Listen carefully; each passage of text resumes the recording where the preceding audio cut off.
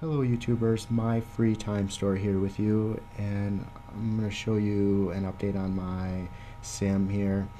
My current project is working on creating my own MCP or Autopilot, and what I'm going to be using is an Arduino Mega card, and then these 7-segment displays, and I have 2 of these bars. And right now I have it hooked up. It shows the course, the Mach, the heading, altitude, and the vertical speed right now. I'll eventually have all the LEDs and switch buttons and everything working for it. What I'm going to be using are pulse switches instead of the encoder switch. That way it just I can just hook it up very easily to one of these ports and not have to mess around with the encoder header files in C, in the programming language. So like this one right here, if I turn this one, don't mind my soldering job, I know it's horrible, but it's just for testing purposes. So when I rotate this, I don't know if you can see.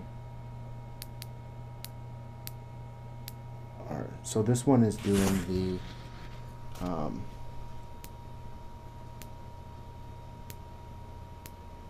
the altitude, and it's very fast.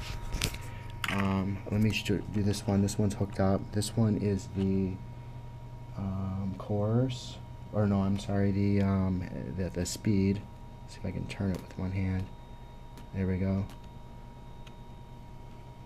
See, it's very fast, and I have a resistor hooked up too back here. I don't know if you can see it. It's kind of pulled down. It pulls down the voltage, so I don't get interference or jumping around when in between pulses. But you can see it's at 263 here. And if you go up here, it's on 263 on the flight sim, and I'll change the heading, so right now we're at flight level 20,700, and I'll turn it down. Oops, go down, and you can see that we're down to flight level 20,200 with a negative 1,800. And same here on the flight sim. So I'm not going to show the code right now in this video. When I'm all up and done, I'll show the code that I wrote. I want to get all the buttons and the LEDs and other switches working first, and finalize the code. And here's the other. So I have 4 more of these pulse switches, and they work very well.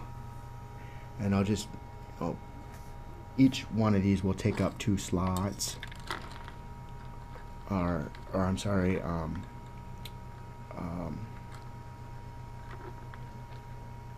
or each switch will take two slots.